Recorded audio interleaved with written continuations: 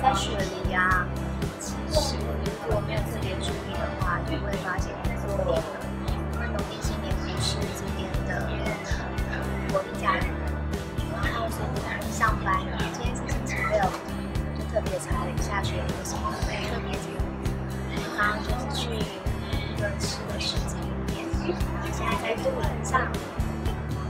去雪梨歌剧院那边看灯的装饰，有点像元宵节的感觉。然后你看现在是外面的一些景色，现在是黄昏，还蛮漂亮的，风很大，是这样。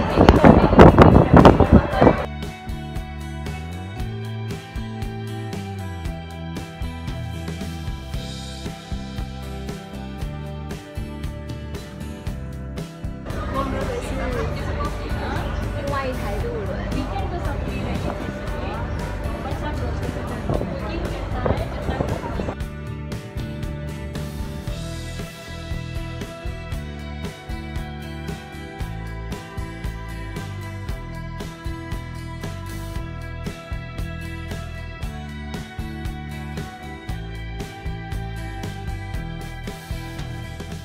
黄昏的颜色真的好美哦！刚刚经过了雪梨桥，现在快要到了 Circular Quay， 就是在雪梨歌剧院附近的港口。现在我们看到了第一个灯展的灯饰，是一群兔子呢。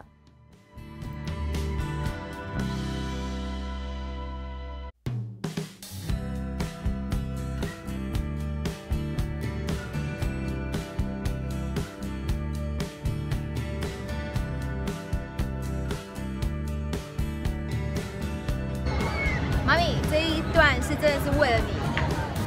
我们现在在雪梨歌剧院的附近，你看这是什么？麻将哎，看得到吗？它是整只是一头牛，可是因为它太大了，所以我看不到。看得出来吗？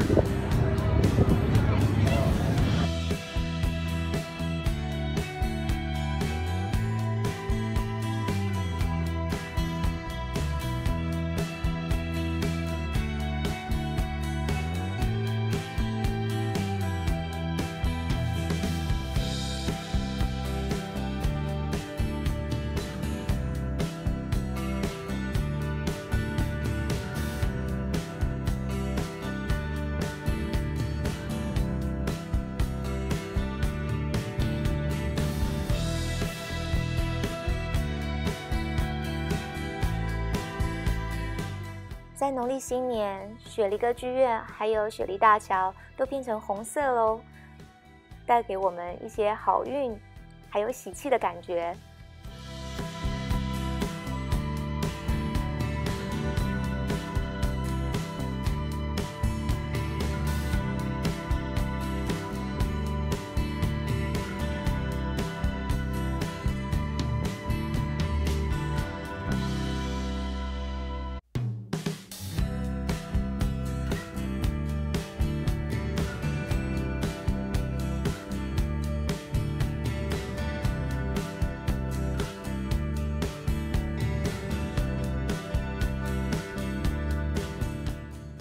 其中还有一道墙，还蛮特别的，它上面会一直换不同的字句。